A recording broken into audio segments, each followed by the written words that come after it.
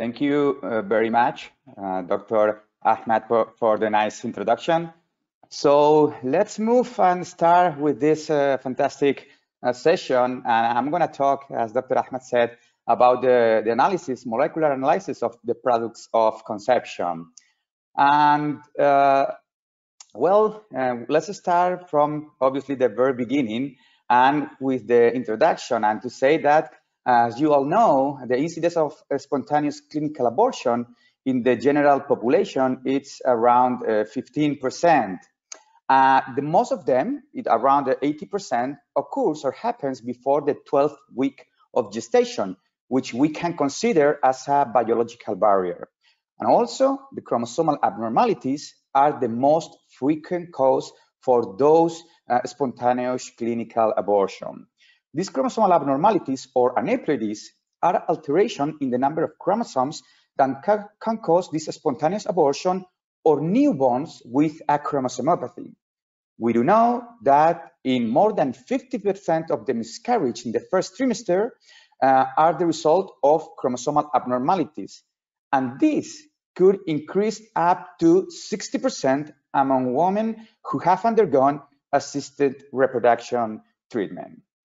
So despite knowing a multitude of etiological factors, some abortions remain of unknown cause. We know different causes that could be genetics, immunological, either autoimmune with the antiphospholipid syndrome, or alloimmune with the killer immunoglobulin receptors.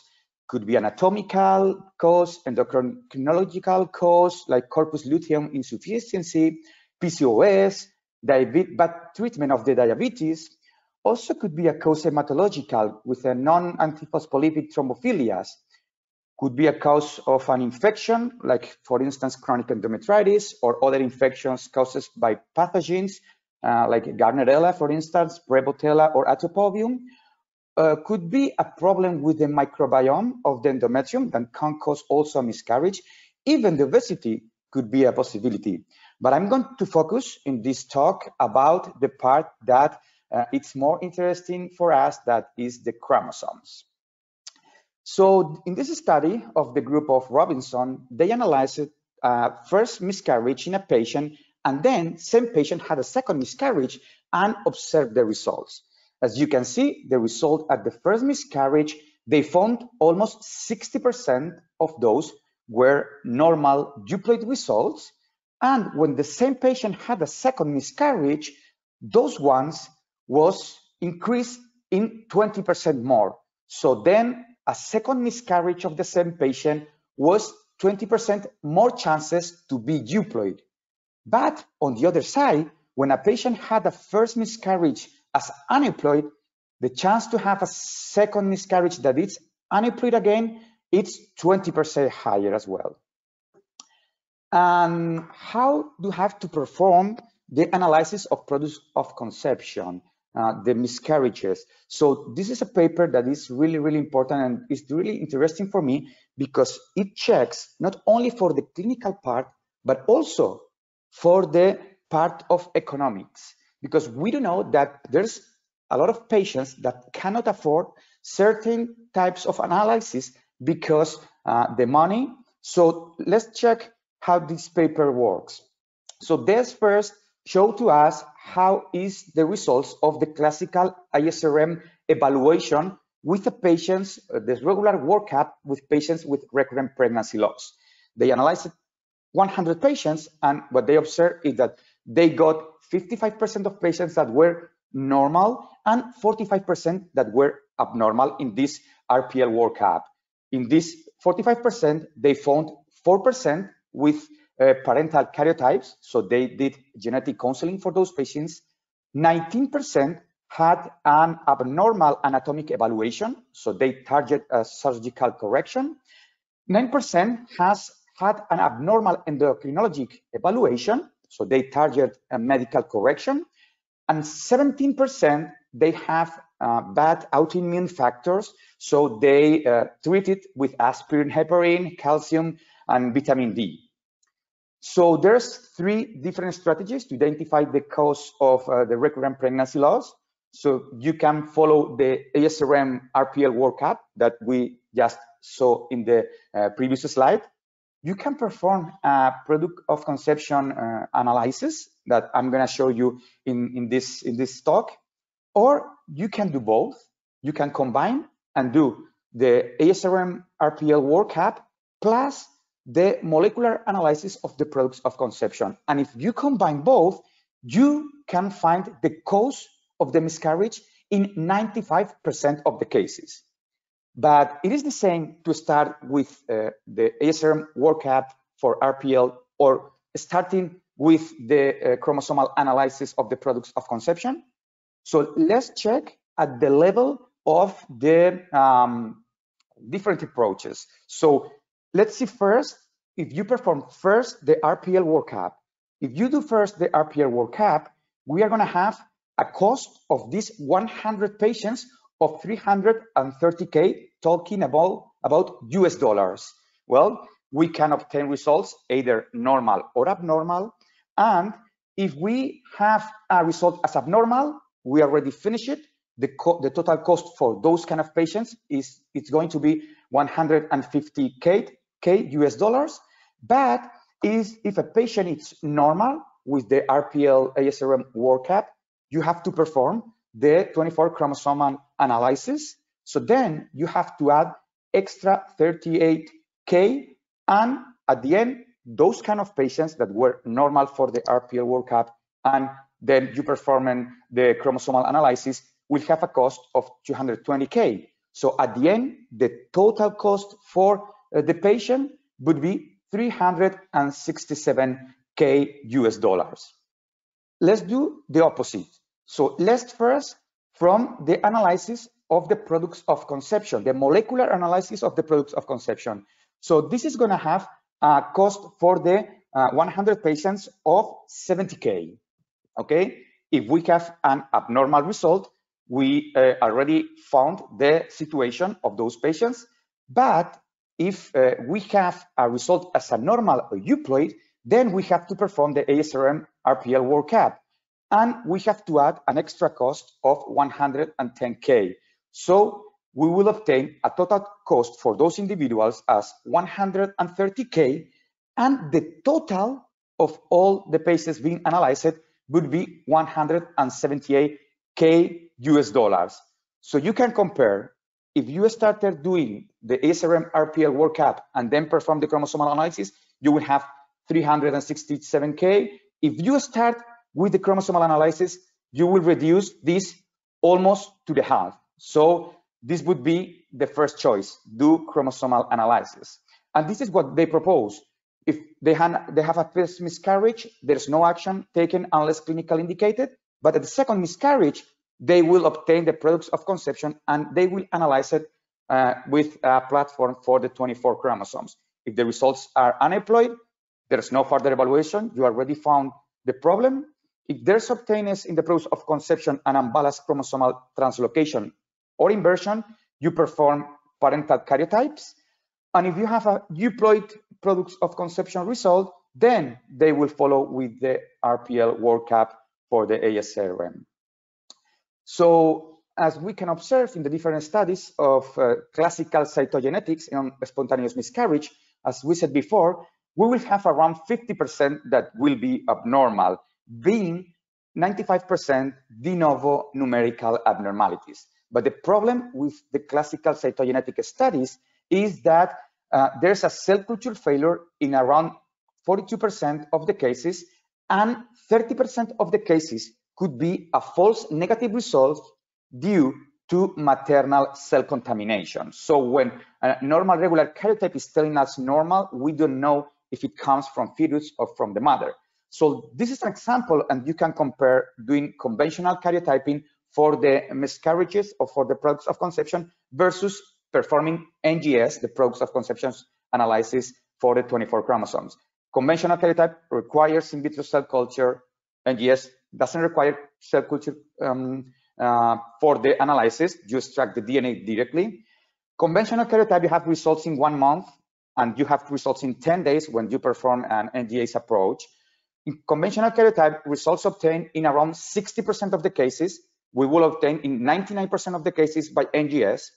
In conventional karyotype, you will have around 30% of the cases with false negatives, as we said before. There's no false negative results due to maternal cell contamination, and we will explain why. And you have lower resolution analysis in conventional karyotype versus same or even higher resolution performing NGS. As an indications, we can perform this kind of test in couples with recurrent miscarriage or previous aneuploid conception. Also, we can perform in infertile couples undergoing assisted reproductive treatments, because we said before that up to 60% of those couples will have an aneuploid miscarriage. Also, couples with severe male factor, those couples when the male has a severe oligospermia with less than 2 million per milliliter of spermatozoa, they can have also more miscarriages that are aneuploid.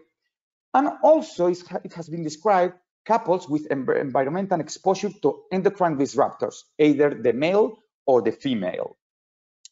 So I'm going to show you this study that it was an oral presentation at the ASRM in Vienna 2019, when we analyzed 2,500 products of conception, and we did different analyses. We analyzed the different molecular techniques, RACGH and NGS. We analyzed also what happens with the maternal age, different process with the different maternal age. We also check for the gestational age.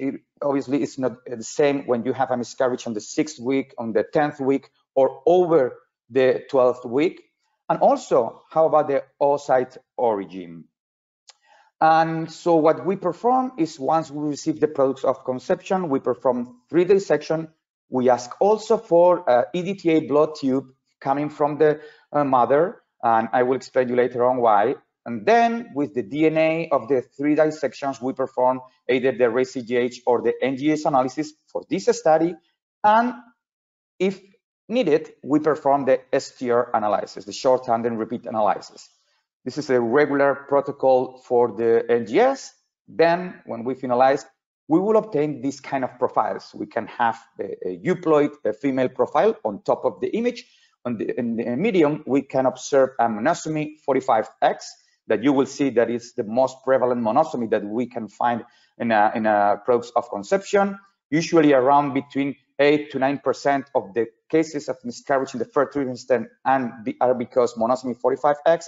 And also you can see on the below of the picture a trisomy for chromosome 15, that it's also one of the most prevalent trisomies that we find in the miscarriages.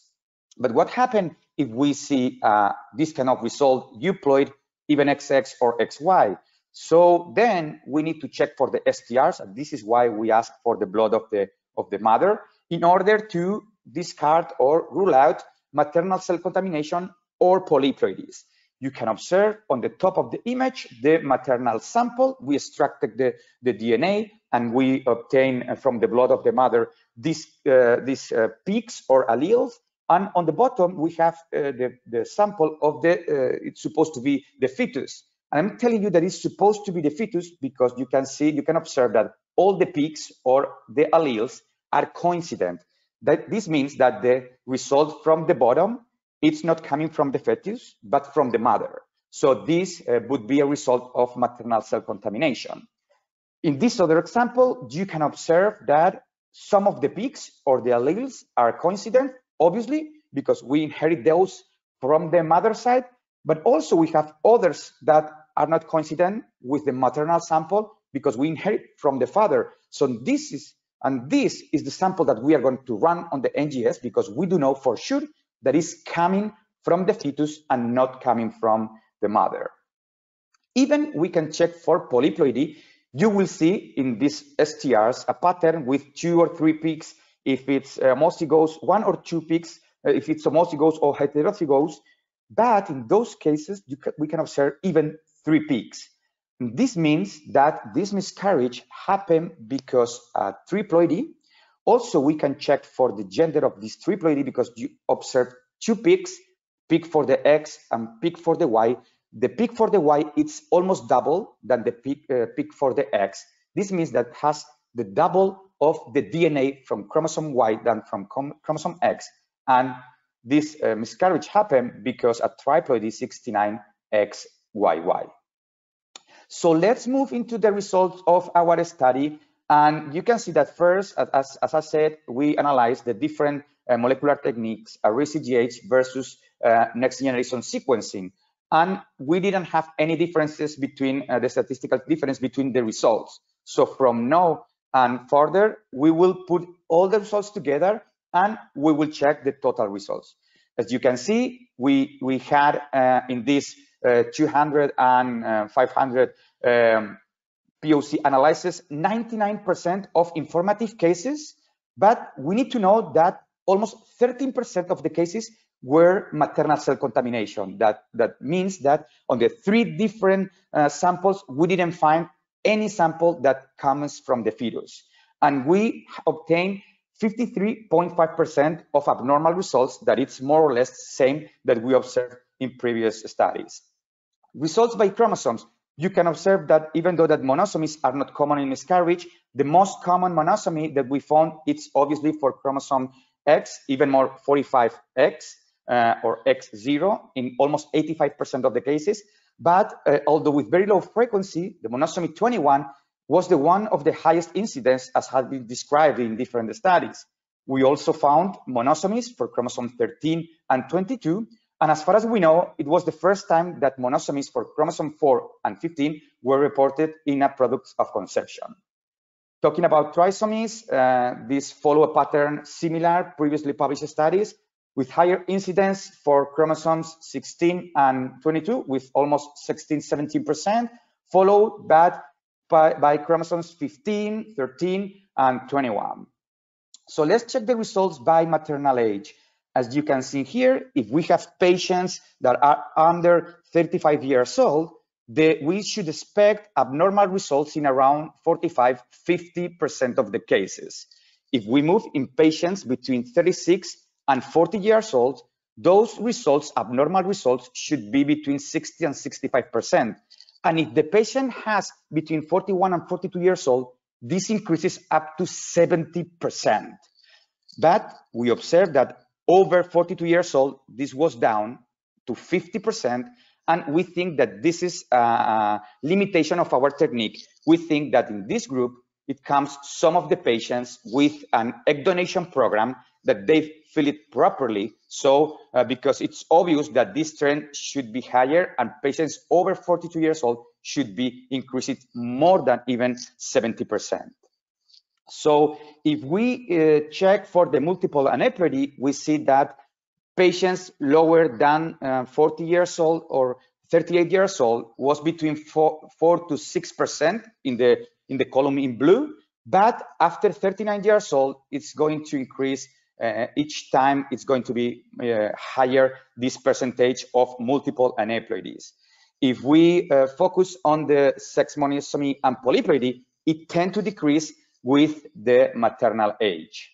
Let's move into the gestational age. As you can see, the lower the gestational age, the bigger the maternal contamination, obviously, because the lower the gestational age, we do have less amount of sample in order to get the DNA coming from the fetus.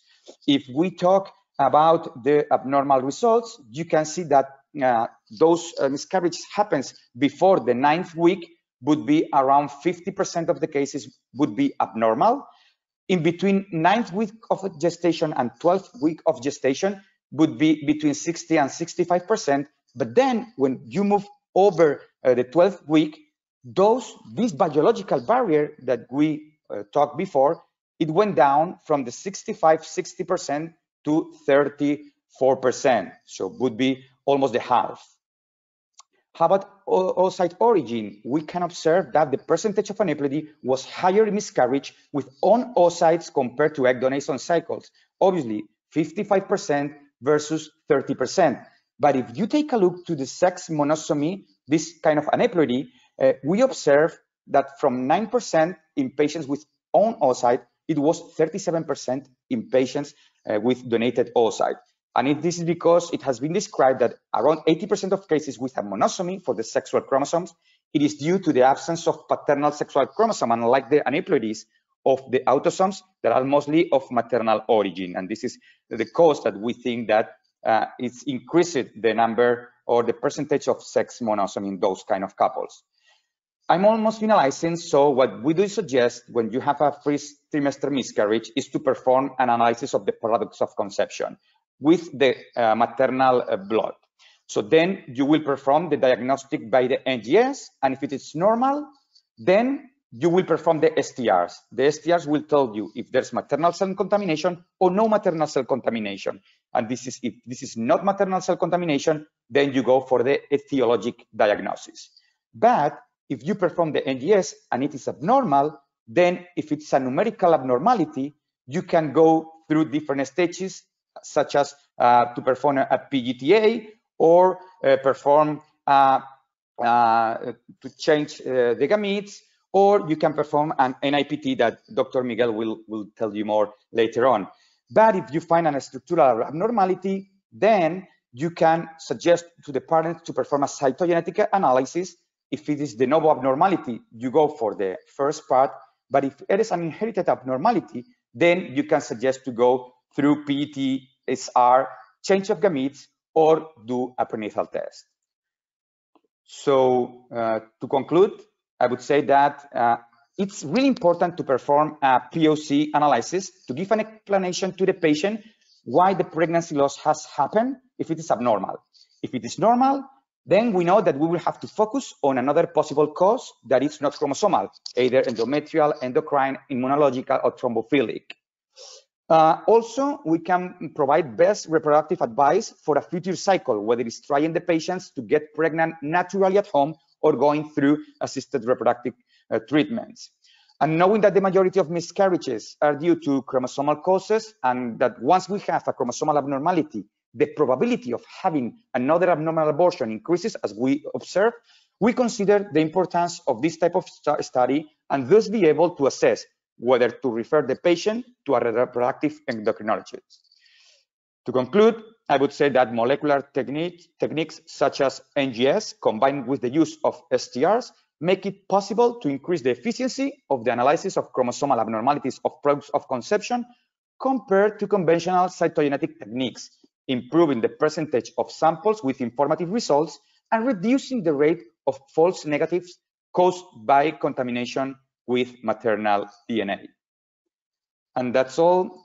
Thank you very much for your attention, and I will be ready for the questions in the last session Q&A. Thank you very much. Shukran.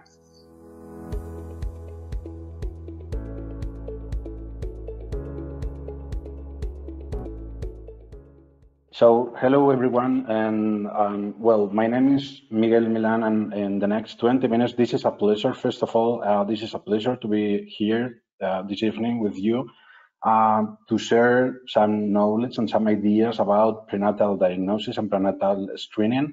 And in the next 20 minutes, we are talking about prenatal screening.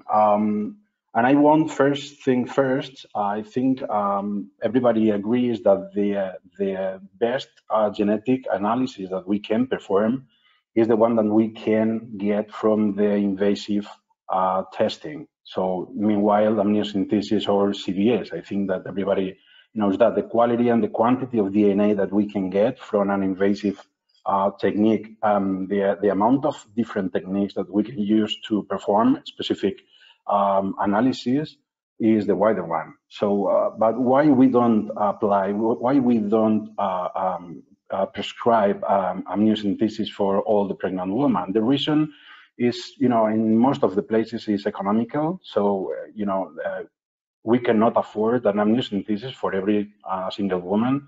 First, and second is, the second reason is because it's not for free. So we know that the amniocentesis, that the invasive testing, meanwhile, amniocentesis or CVS has a risk for abortion. It's not high, it's low, it's between 1 in 1,000, 1 in 100, something like that.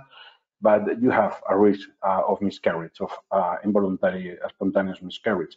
So this is the reason why, from the beginning, many researchers decided to look for specific forms or ways to estimate aneuploidies or problem during the pregnancy. At the beginning, we started with the chromosome 21, but later on, different groups and different researchers, they improve improved the levels of detections, classifying better and better the patients in high risk or low risk in order to recommend an amniocentesis and including new chromosomes, not only chromosome 21, but also chromosomes 13 and chromosome 18.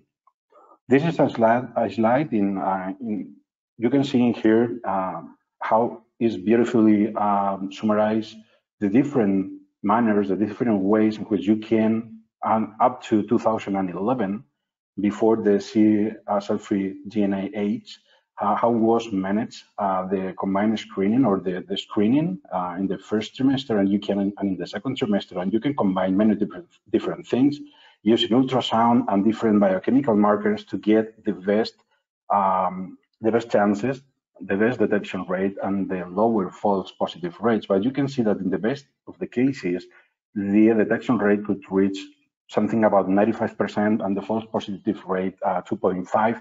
But the reality is that the most common screening used so far in many places around the world, the worldwide used is the combined screening.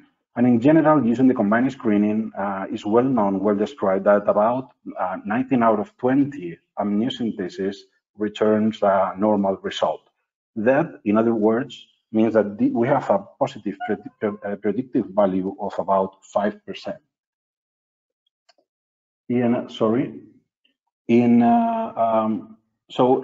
This is the evolution in the timeline, and from 2011, we were able to analyze the cell-free DNA testing, and this was a complete revolution in the prenatal world, okay, in the prenatal diagnosis and prenatal screening world. So you can see in here a comparison. This is only for chromosome 21, but you can guess that this could be applied for all the rest of conditions.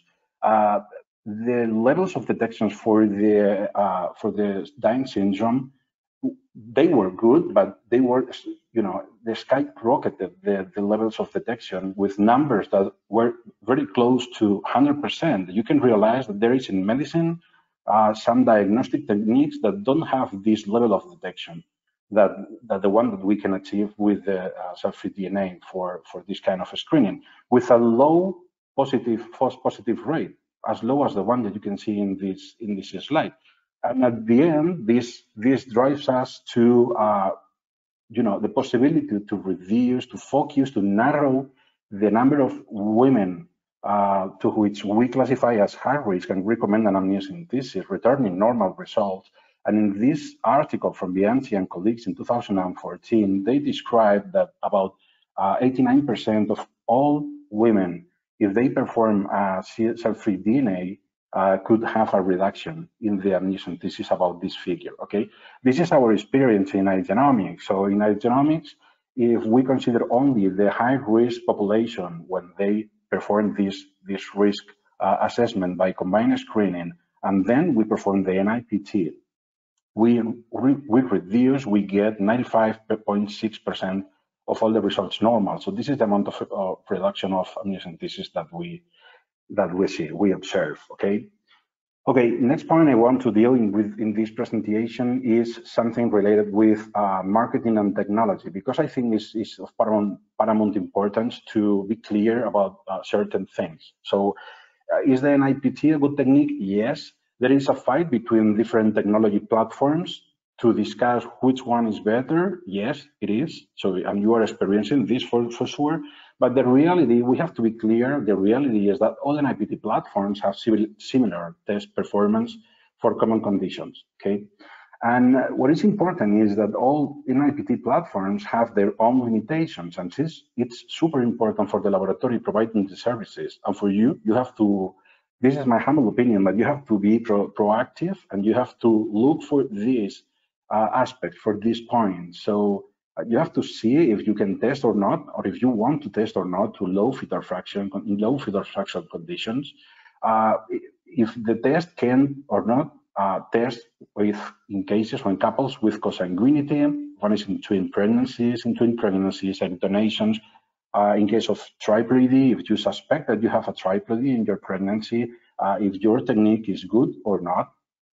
If the couple, one of the members of the couple has an abnormal karyotype, if you can test with the platform that you are currently using or you are thinking in using, etc.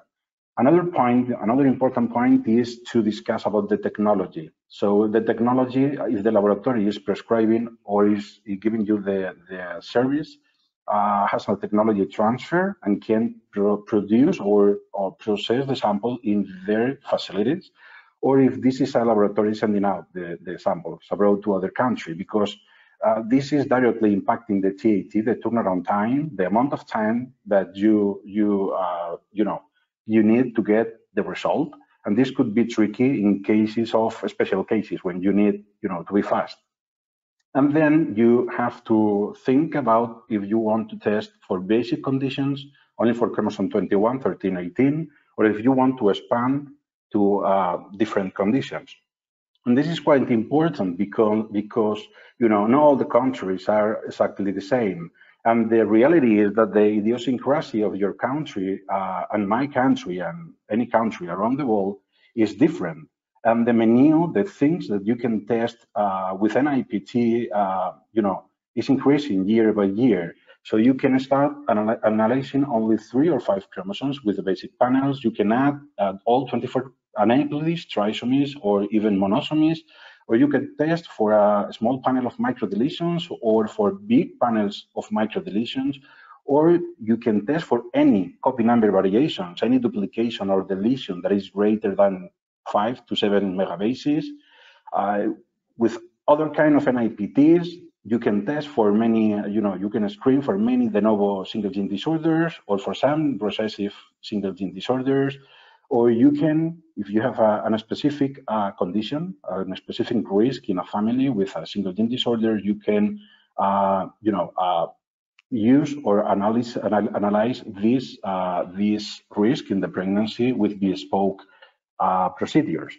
So it's quite important to know about your idiosyncrasy, when the pregnancy can be terminated or not. In our case, for example, we know that in your case, you cannot terminate the pregnancy beyond the 19th week of pregnancy. So it's quite similar to the Spanish regulation. So in those cases, we tend to speed up, to prioritize all the analysis for prenatal, because you have to be fast in these cases. This is just an example of how it's working, for example, in Spain. In Spain, I don't know if this is similar or not to your system, but we have a public health system and a private one. Okay. So in the case of the public health system, they tend to use this contingent approach in which they look for cost effectivity.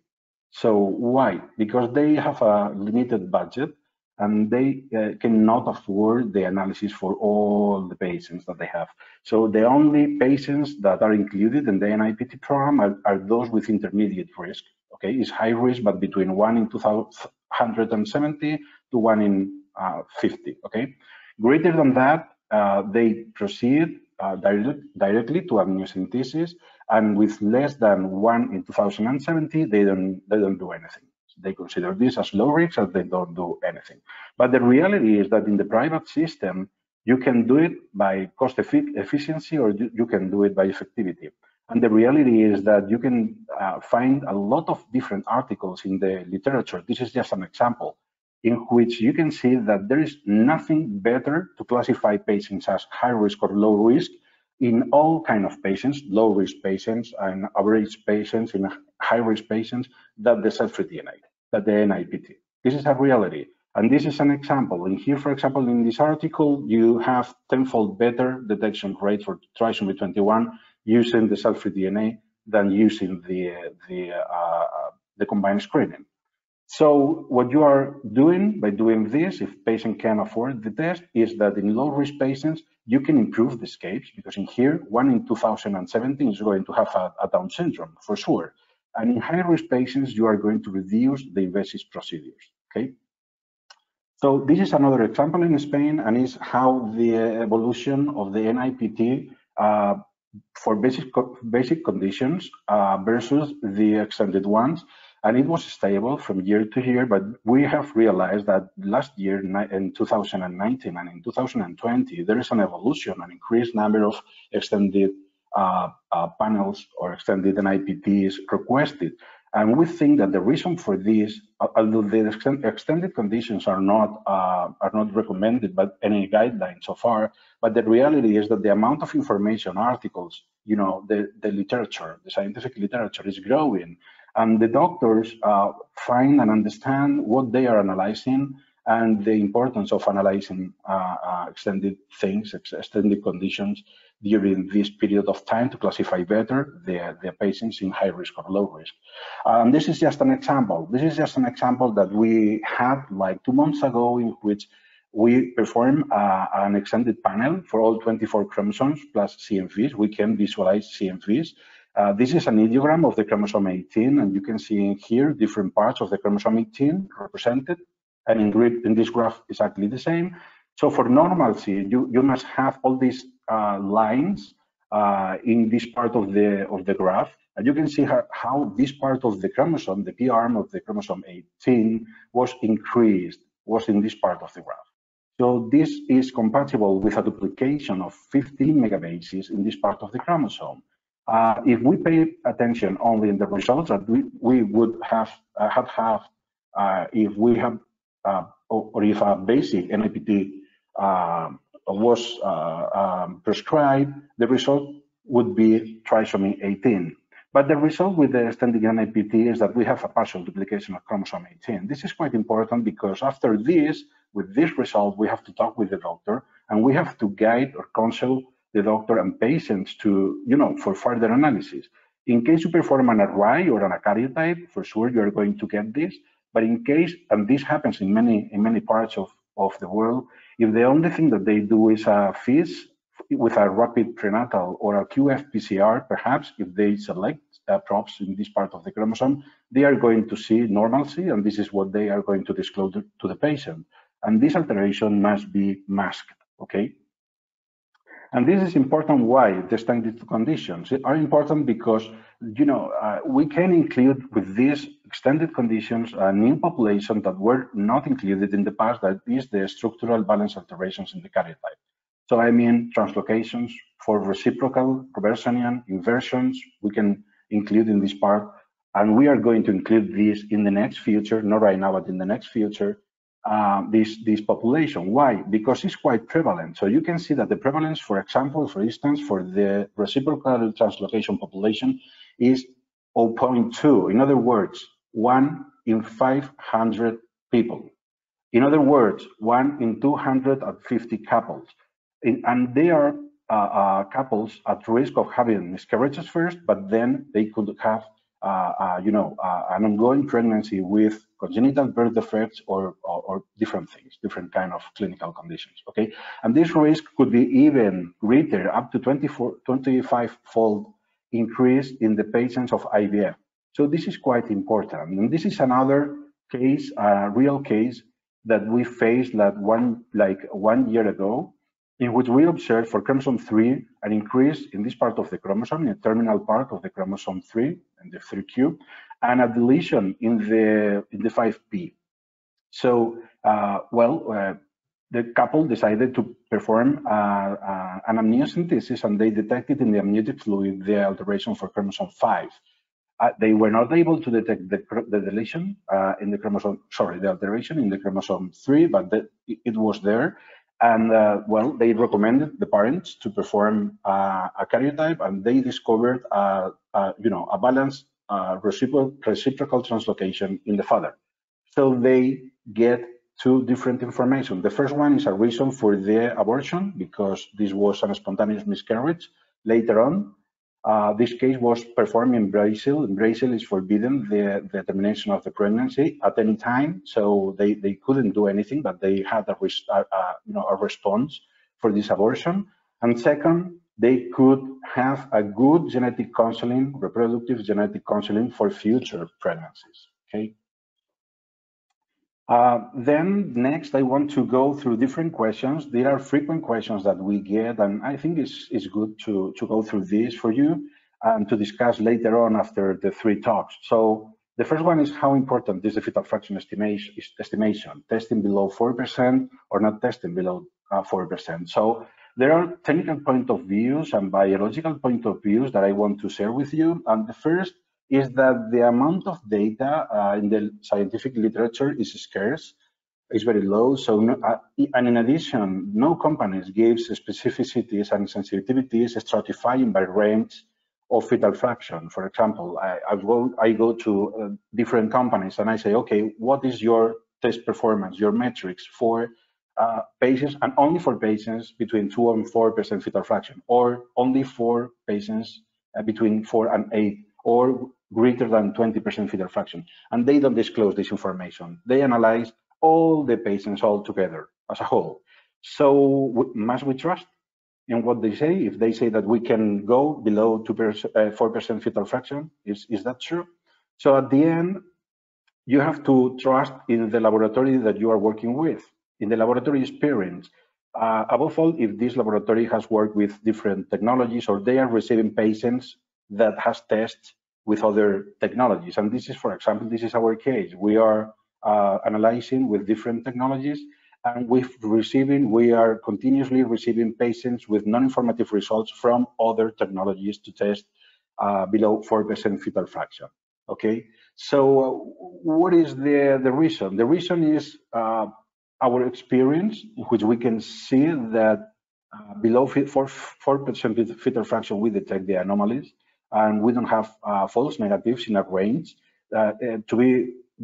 To be honest, we have a limit of fetal fraction is 2% fetal fraction, so we don't release any result with any fetal fraction. So this is our limit, but we know that below 4%, up to 2% fetal fraction, we can get trusted results, because in all the experience and in all the casuistry that we have, we didn't face any false negative in that range. And second, because the statistic matters. When you ask to the platform that you are using, in our case, we work with Illumina in Spain, and we ask for the technology, and they explain to you that they are using an special algorithm in which they analyze the short fragments and the long fragments. And it's well described that the short fragments are enriched in fetal fraction, and the long fragments are enriched in maternal fraction. So they perform the analysis differently for both kind of fragments in order to make a calling for an haploidy. And then they don't disclose any kind of results depending, it's not the same at 2% fetal fraction or 4% fetal fraction or 10% fetal fraction. They have this kind of dynamic analysis in which they combine the fetal fraction that they estimate and with the number of reads. It's not the same, and this is a statistical issue. This is something that is easy to understand. To get the statistical significance is not the same to analyze a population of 2 people or to 2 million people. So you are going to reach, to be more concise, more precise with 2 million people that analyzing only 10 people. And it's the same in here. There are platforms that uses only, I don't know, thousands of reads, 10 to 5 million reads, and 25 million reads. And this is going to make easier to detect haploids at the lower rates. Then the biological point of view. So since the biological point of view, I want to mention what is the reason for this low percent fetal fraction. And following the guidelines, in general, what they recommend is a good ultrasound sonographic examination and invasive testing. But invasive testing for all the non-informatives due to low fetal fraction. So this is what is important to understand just everything in here. For example, the first thing is important for twin pregnancies. Why? Because the limit must be the double. So whenever you have, for example, with one specific platform, 4% as a threshold for informativity, you have to think that in case of twin pregnancies, you need 8, double, okay, twofold. So this is important because this information must be used in the pre-test counseling in order for the patient to know what she expects about the informativity of the test. Okay, this is number one. Number two, to understand the causes and consequences of low fetal fraction. So it's not the same that the patient has a non-informative result with a 4% fetal or lower than 4% fetal fraction and with a normal ultrasound examination, and the patient is overweighted or she is obese. Okay, because perhaps most probably this is the reason why the fetal DNA is diluted. Or, for example, if the ultrasound is abnormal, in case the ultrasound is abnormal, you can see if the reason is that the placenta is small, if you can see malformations that are compatible with trisomy 18, 18, 13, or if you can see, markers that can tell you that this is a genic triploidy, because in those cases, the amniocentesis could be clearly recommended. For example, you can see if your patient has a low fetal fraction and a non-informative result, and she has a normal ultrasound examination, is not overweighted, but she is using low molecular weight heparin.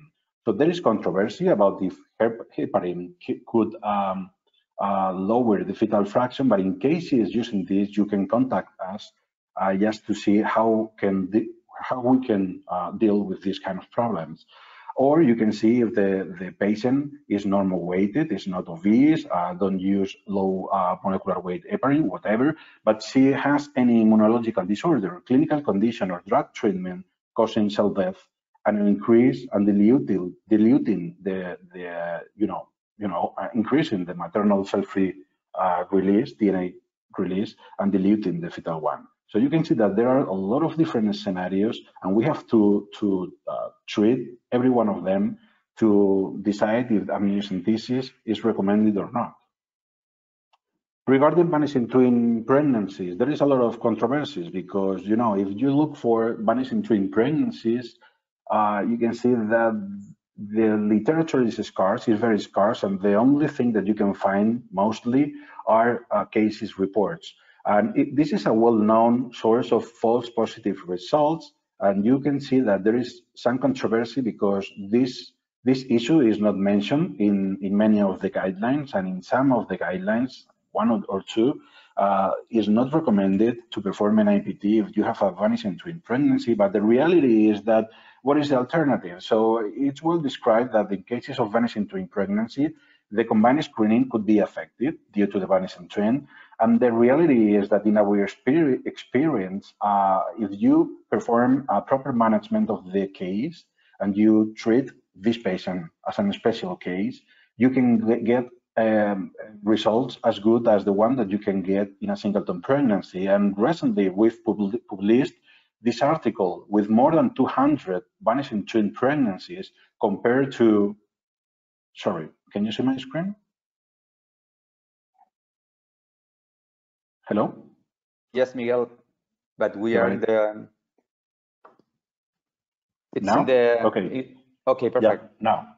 So, and compare with, I don't remember, with thousands of singleton pregnancies, and you can see how specific procedures, how specific ways to manage these analyses can get you trusted results. So you don't need to exclude these pregnancies from the analysis, and it's the better you can do to manage properly the case and to get trusted results for the pregnancy, okay?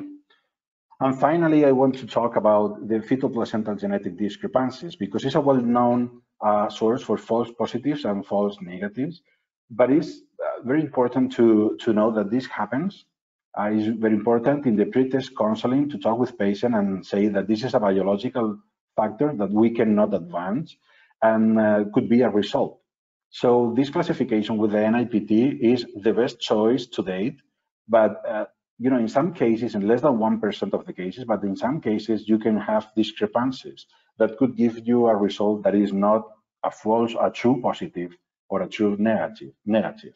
In this sense, I want to point out the importance of concordant results using the NIPT plus the ultrasound. I think that this is the better choice.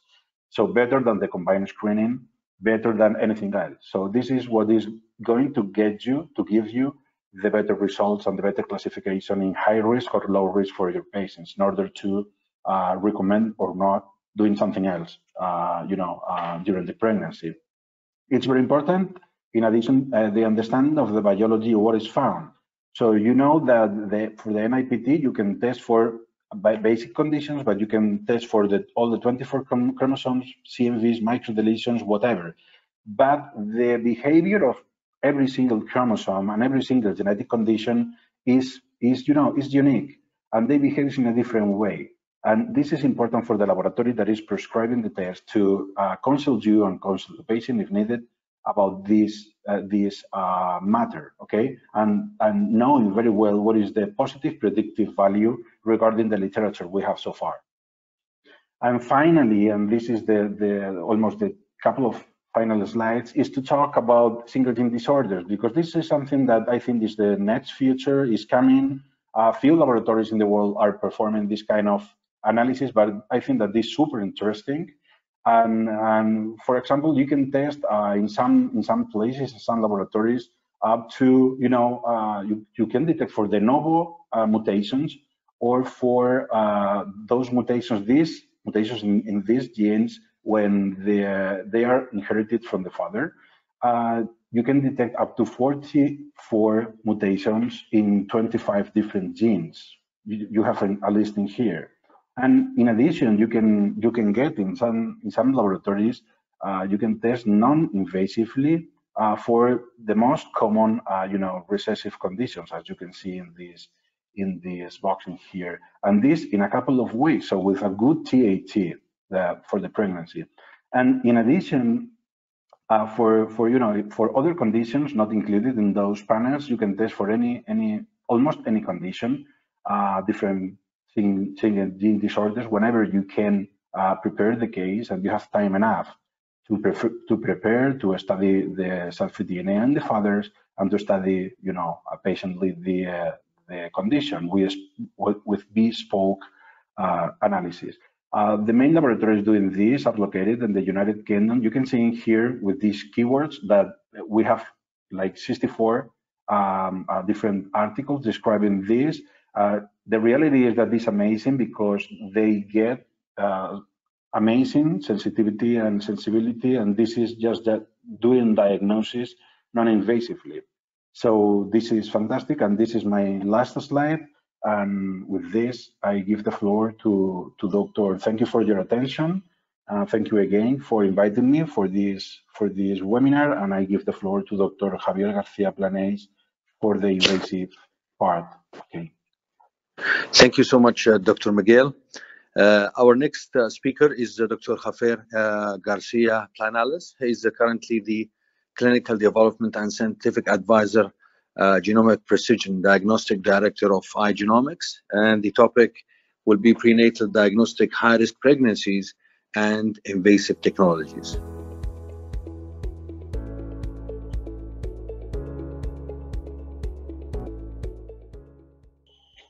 Hello, good evening. Can you hear me, and can you see my screen? Yes, we can. Yes, okay. Probably I am going to switch off my camera because I think I have a problem with the connection, and to move forward in the presentation. Then thank you very much, Dr. Ahmed, for the nice presentation. Really, it's a pleasure for me to share this evening with you. And we are going to talk in this last webinar, to close the webinar, about prenatal diagnosis.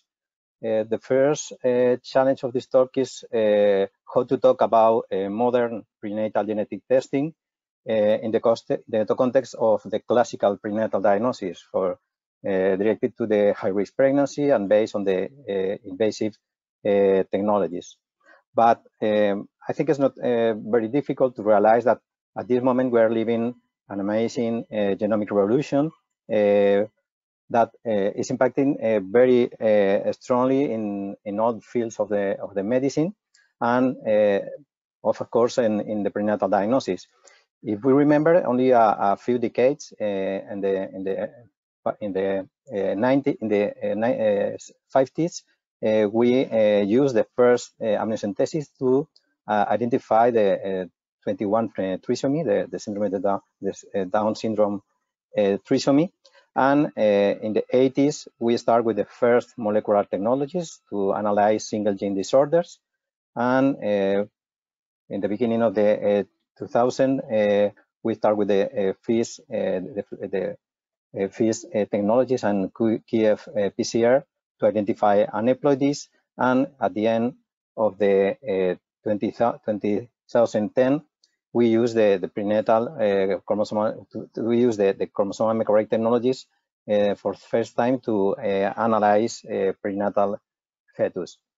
This progression in the next generation sequencing was very fast and very quickly. If we start with the Human Genome Project in the 2003, and a very fast evolution of these technologies for the application for the cell-free DNA to apply in the prenatal diagnosis.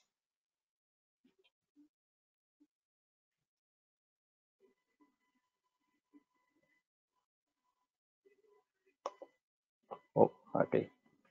This technology has the technology of next generation sequencing has revolutionized, has performed a very important revolution in the prenatal area and the prenatal diagnosis because provide millions of sequences and only one assay.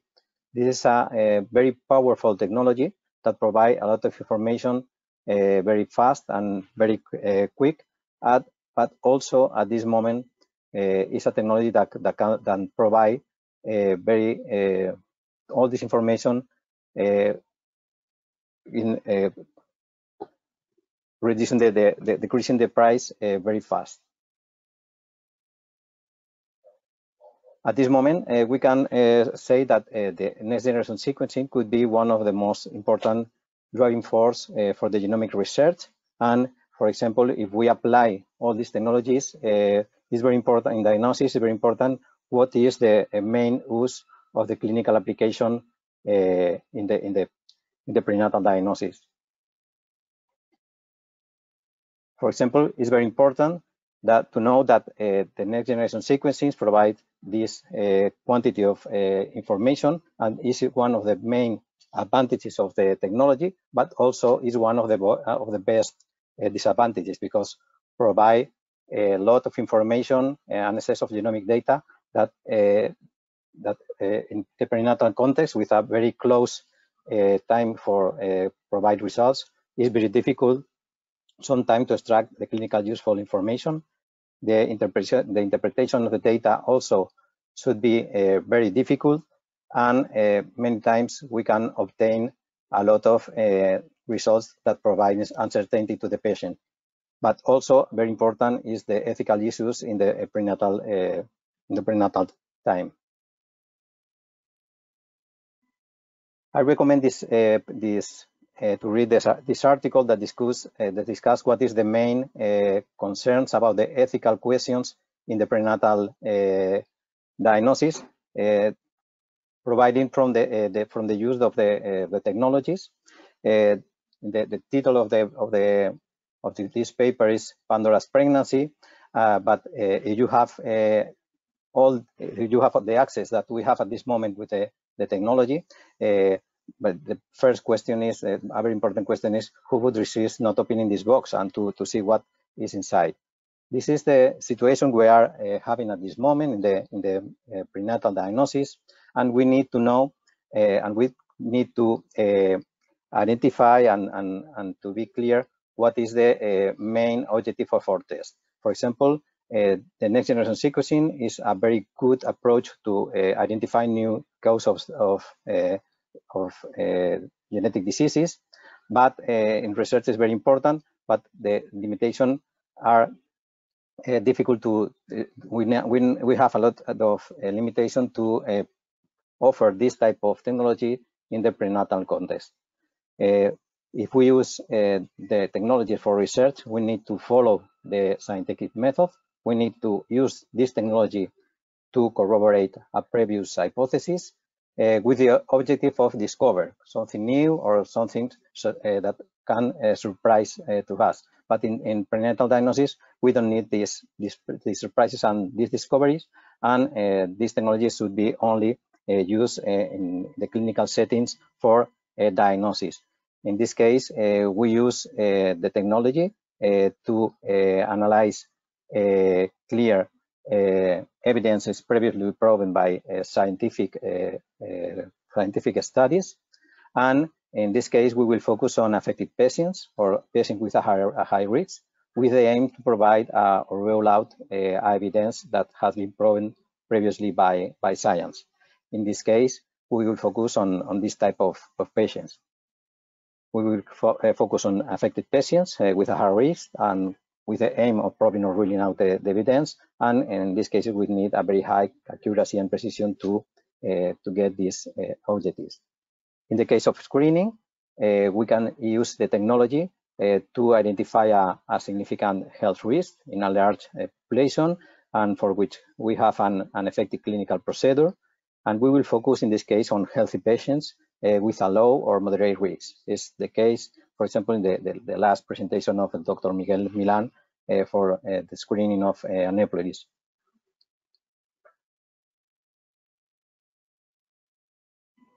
This could be one of the most used algorithms in prenatal diagnosis. For example, in this, if we use the right branch in diagnosis, we focus our test to the high-risk pregnancies, because we have identified this high risk by clinical evidences or by family history, and we follow this right branch and the right arm, and we when we are faced to a pregnancy with a high risk, we recommend invasive procedures to analyze the fetal samples with the objective of to get an accurate diagnosis. For low risk pregnancies, in this case for healthy pregnancies or for pregnancies without a family history, we will follow the screening programs to prevent mainly the congenital birth defects, and we will use the conventional screening test to reassess this risk and to classify these previous pregnancies with low risk in low risk or high risk. And in the case we have identified or we have classified an initial pregnancy with a low risk with a high risk, we will recommend also an invasive procedure. In any case, it's very important to proceed to have also pre-test and post-test genetic counseling to discuss the risk, to inform about the limitation and how to manage all the information that we can obtain from these sometimes very complex technologies. In this case, in the case of the screening, with the birth of the NGS technologies, the paradigms are changing, and we move from this case in when we have the conventional integrated screen by blood screen or by ultrasonography. We have moved to the new technologies based on cell-free DNA, and we're reducing the false positive rate, increasing the detection rate, and also decreasing significantly the number of invasive technologies and risks associated to these technologies. With this new change of paradigm, we introduce the analysis of the cell-free fetal DNA as a first-line screening in many contexts, as we have seen in our previous presentation. From now on, we are going to focus on this high-risk pregnancy and the diagnostic based on invasive technologies.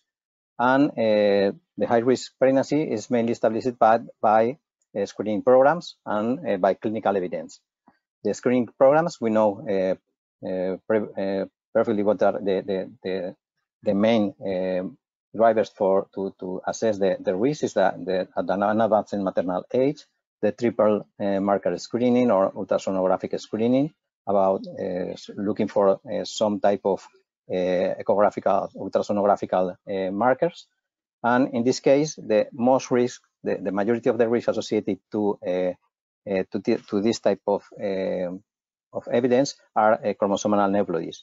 But when we move to the clinical evidence, the number of the features that could provide a high risk are higher. And in this case, for example, the adverse pregnancy evolution, family history of some type of genetic disease or high risk probability to have a chromosomal alteration, and specific ultrasonographic markers or structural anomalies. In this case, we have a very strong evidences about the evolution of the pregnancy, and the objective of this test is also to identify the most chromosomal alteration, but also in this case most of the risk are associated to a chromosomal alteration, but also we are going to identify a single gene alteration that can be associated to other type of risks that we can use another type of technologies. Then for prenatal diagnosis, we need to use we need to apply invasive technology to obtain a fetal sample only when the risk of the genetic risk we want to avoid is higher than the risk associated to the invasive technology we are going to use. In this case, also, as you know, the main invasive procedures are the chorionic villus sampling, the amniocentesis, the chordocentesis, and with this type of technologies, we obtain different type of samples, amniotic fluid, villus sample, or blood.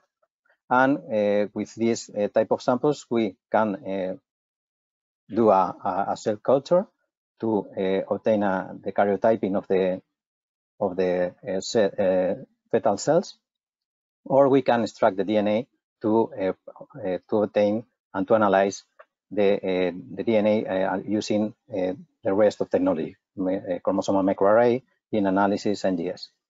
It's very important to know that from cell cultures we can obtain DNA, but from the DNA we are not able to obtain a karyotype, because for the extraction of DNA we have to destroy the cells. With this type of samples, we will do the karyotyping when we want to analyze the structure and the numeric alteration of the chromosomes. We follow this band, the structure of the chromosomes, and the objective is to identify small deletions, translocations, inversions, or translocation of acrocentric chromosomes. The chromosomal microarray, the objective is to identify numeric anomalies of the genome. In this case, we are using molecular technologies, and with this technology, we improve the sensibility, we improve the resolution of the technology, and we are able to also to zoom in the technology and to analyze what are the genes involved in the deletion or duplication we have identified. This technology is a technology that we use for at this moment is the gold standard for the detection of copy number variation and aneuploidy in most of the clinical situations.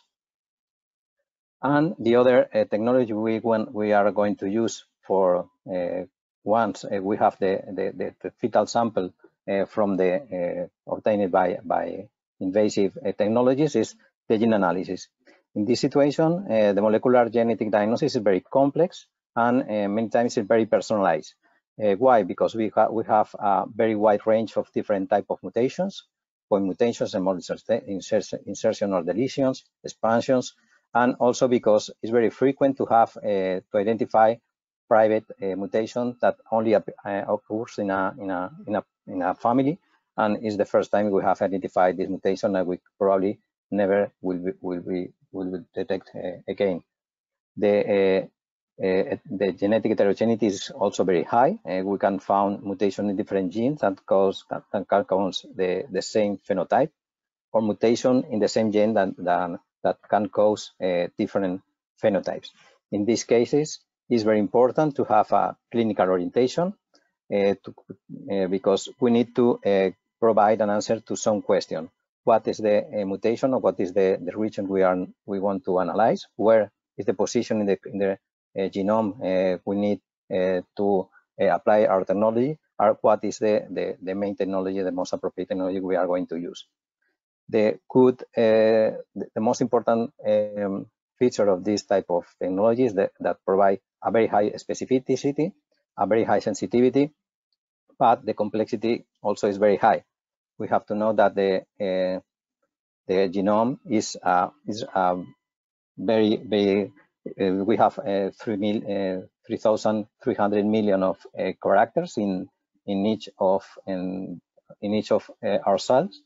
If we compare this number of characters with a book, for example, the Quixote, we need more than 1,300 books to include the same number of characters we have in the genome of each of our cells.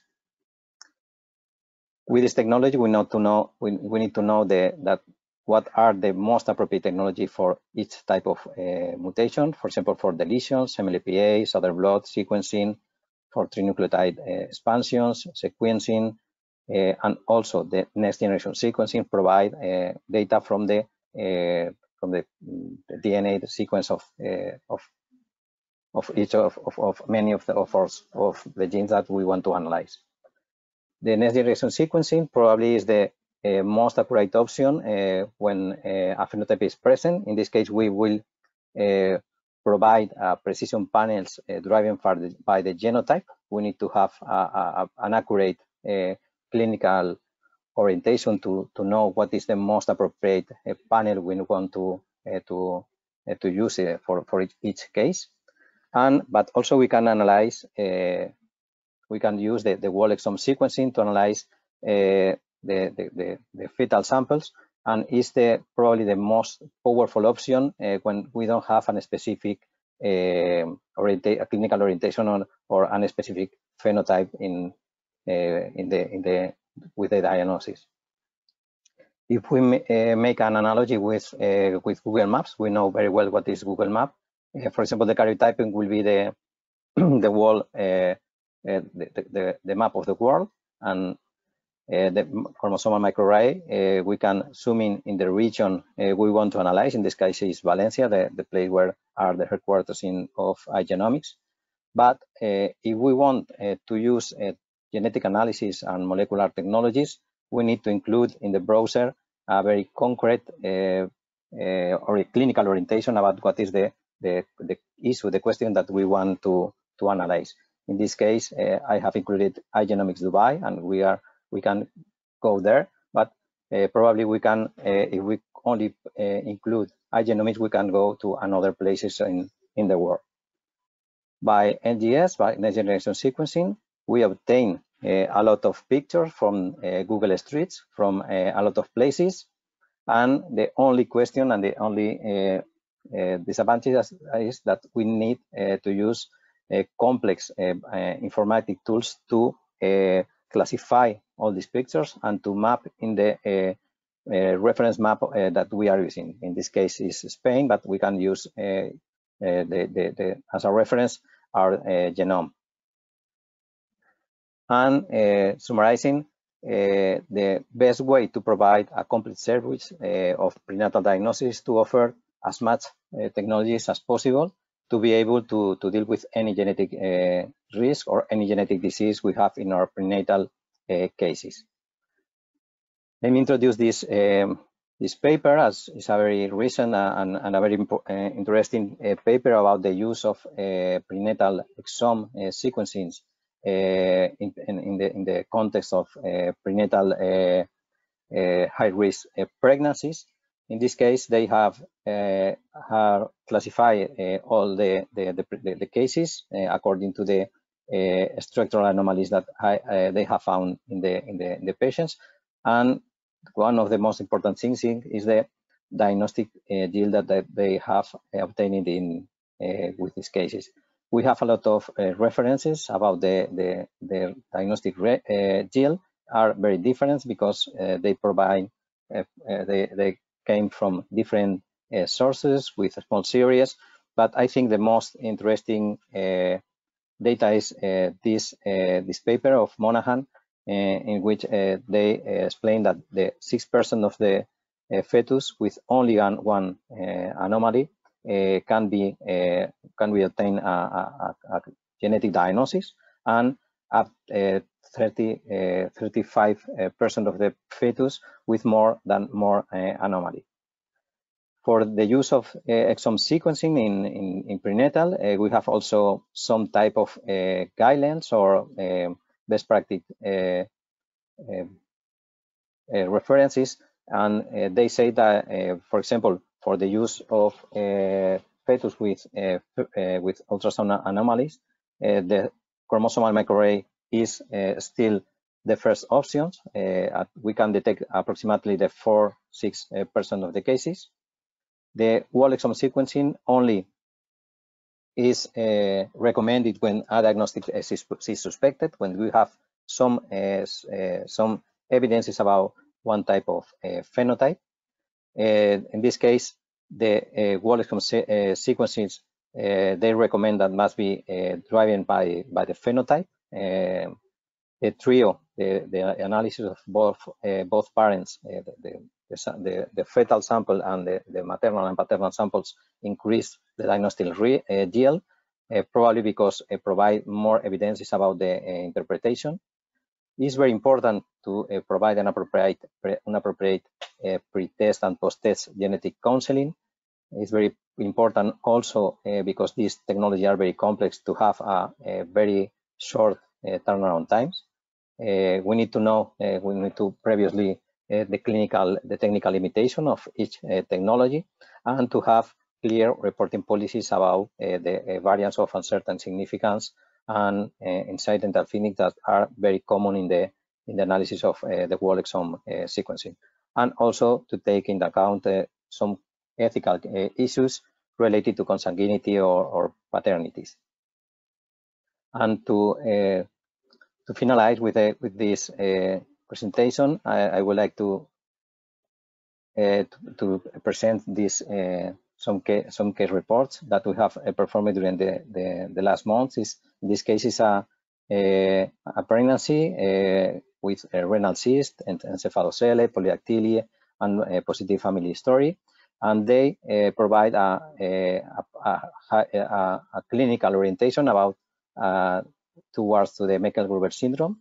In this case, we have used a tool and that we have developed genomics, that we can search for the phenotype, we can search for the homing reference and the human phenotype ontologies, and to identify what is the best set of genes that are related to the described phenotype. In this case, we know also what is the performance, the sequencing performance, the quality metrics, and the coverage of each gene, each of the genes in the panel. And finally, we can, in this case, we have able to identify the genetic cause of this disease, the TCTN2 gene. It was identified in homozygosis and is related to the Meckel syndrome H type 8. In this case, the variant has been classified as pathogenic, and we don't have any doubt about the diagnosis in this case. This is another case, complex also because they have a lot of multiple abnormal ultrasonography features, and in this case we have identified a very large duplication by NGS. The NGS is not the gold standard technology for identification of this type of variants. This is a trisomy of the 13 chromosome, the Apatow syndrome, and what have been checked and have it checked by another technologies to identify that the trisomy 13 is present. And this case is the case 3. Is another prenatal case, a fetus with anhydramnios, bilateral echogenic lungs, and antenatal scan. This is a case performed by our colleagues in Dubai, and in this case have been identified 2 variants in the FRS1 gene. One clearly pathogenic, but the other is a variant that has been classify as variant of a certain significance.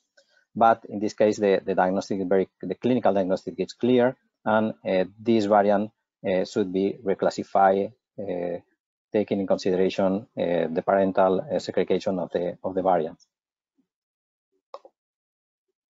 And this is the last case. Is a case with hypotonia, global development delay, seizures, hypomyelination. In this case, it's a newborn case, and we have identified by next generation sequencing, by whole exome sequencing, a deletion of 5 megabase that has been associated to the Angelman syndrome. We have associated to Angelman syndrome because the clinical features are compatible with syndromes, and as conclusion, we can identify and we get the diagnosis of this patient by NGS. As summarizing, sorry, I don't know. Okay. Summarizing, is very important to obtain the risk assessment of the patient, with all the information, the clinical information and the data from for the evolution of the pregnancy, to identify, to select what are the best technology we have to use to obtain an accurate genetic diagnosis, and to use this information to the decision making of the patient. And as a conclusions,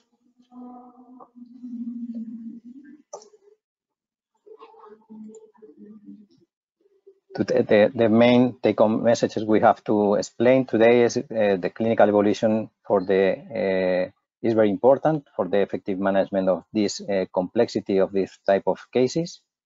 The most appropriate technology must be determined by the clinical evidences that we have obtained by the familial history and the evolution of the pregnancy. It's very important, and in some countries it's mandatory to provide a pre-test and post-test genetic counseling. The analytical and clinical validation of these complex and powerful technologies is very important, and we have a lot of international guidelines to follow and to apply in our setting.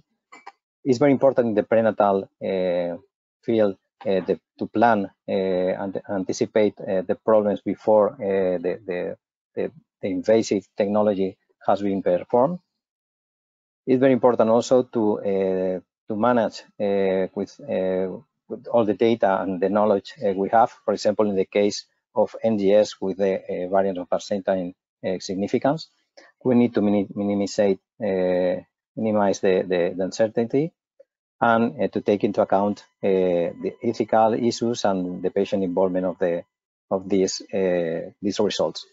And also, it's very important to work in multidisciplinary teams, working together with obstetrician, genetic counselor, and geneticist, and to put together all the information, all the technical information and all the clinical information. Thank you very much, and this is all. Thank you very much. Thank you so much, Dr. Javier. Would like actually to remind our audience that this panel, we had our 3 speakers. The first actually was Dr. Nasser Al Asmar, who actually presented miscarriage analysis, then followed by the presentation of Dr. Miguel Milan, who presented the prenatal screening using non-invasive genetic testing. And finally, the last topic was prenatal diagnostic high-risk pregnancies and invasive genetic testing by Dr. Javier Garcia. Just actually to mention one thing, which is, as mentioned by our colleagues, things are always developing and evolving and changing. And we always say we have to follow exactly what is being happening now. We remember the time of triple test, and then the quadruple test, and then the time or the era of early anomalies, ultrasound scan, and then actually combining all together and so on. At the end, actually, every couple, every mother would like to have her rights preserved. First right, the right to know. The second right is the right to choose, especially when the testing is non-invasive. And I would wonder actually what will happen to the CVS with time. and again, the option for termination. All these things actually are very important. Do we need to screen them all? What is the harm if a mother would come, even if she's a low risk, even if there is like no real worry and she would like to be tested? So all these things are important questions. We'll go to our questions from the audience, and we'll start by, first of all, there's one question: will this record or this panel record be available?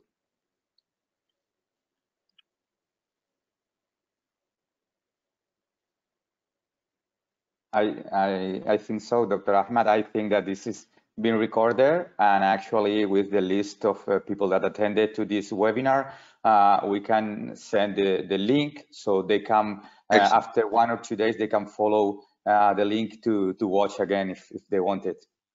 Sure, excellent. Among the questions is, do you perform fetal genotype of Rh-D in NIPT? No, the answer is no. We don't do this kind of analysis. Okay.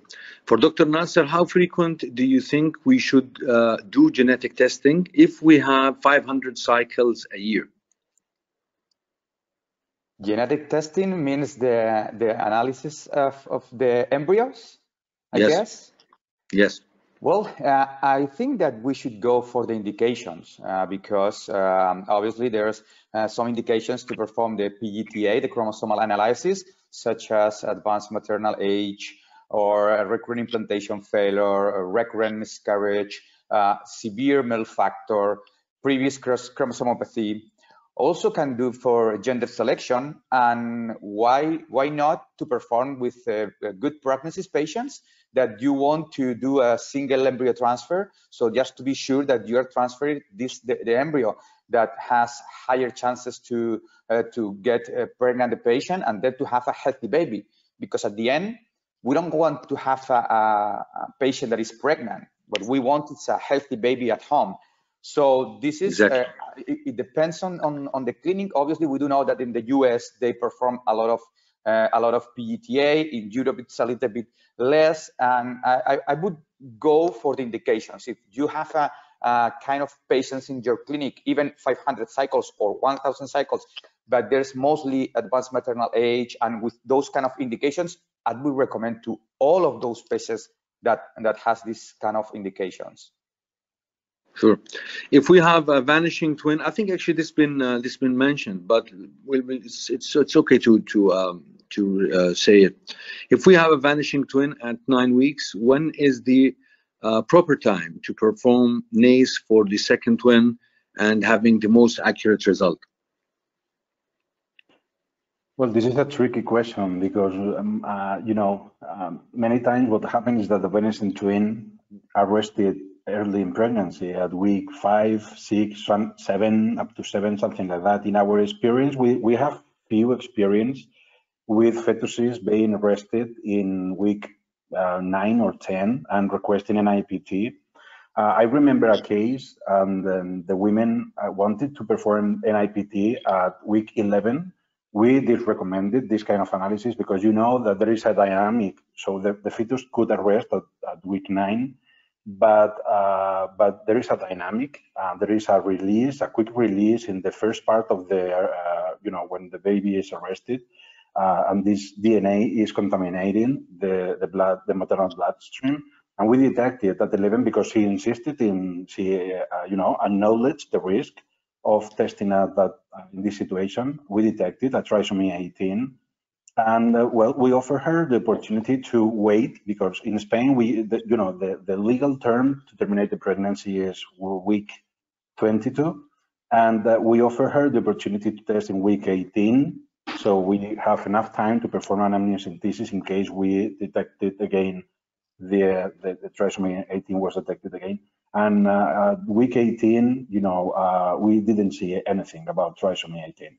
So with this delay of about 8 weeks, 8, 9, 10 weeks, is in this case, in this specific case, was time enough to, to clear the contaminating DNA. But you have to realize that this is n equal to 1, and you know that the variability that you can find in the population is quite high. So our recommendations are always with cases in which the baby or the fetus, the sac, has arrested early in pregnancy. When it's too late, well, this is a risk that we don't recommend to perform an NIPT. So this is, if the woman want to acknowledge the risk and test, go ahead, we can find something. And if we find something, we are going to classify the case of high risk and, you know, with all the implications.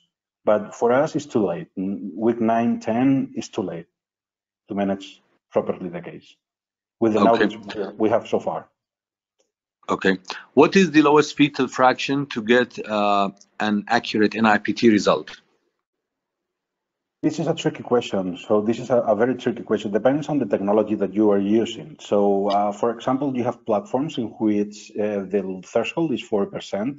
That means that, you know, the 95% coefficient of interference is detecting efficiently the trisomies you want to detect or the conditions you want to detect. And for some platforms this is 4%, and for teen pregnancy 8%. Working with the platform that we have in the headquarters in Valencia, we've checked by empirical experiments that we can detect effectively all the trisomies 21. The chromosome 21 is the smaller one and is the more complicated to be detected. And we can get a good detection up to 2% fetal fraction. Below 2% fetal fraction, you can lose some cases, and we don't release any result because we think you know the performance could be bad in this range. Okay. Great. And as you mentioned actually in your presentation, that like a single gene defects, you know, it's like especially like with thalassemia, sickling, and so on. The future actually is really promising us with like many I would say many advantages.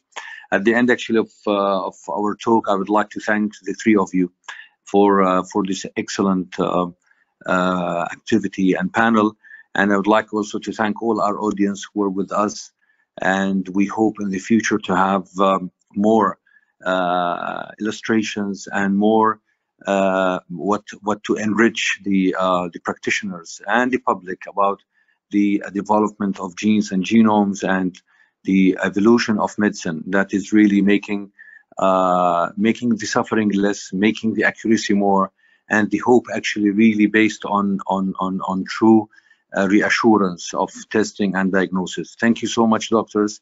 We really actually enjoyed your presence and participation. Thank you so much. Thank you very much, Sure. Dr. Ahmad. Thank you. Thank you very much. Thank you so much. Have a good night. You too.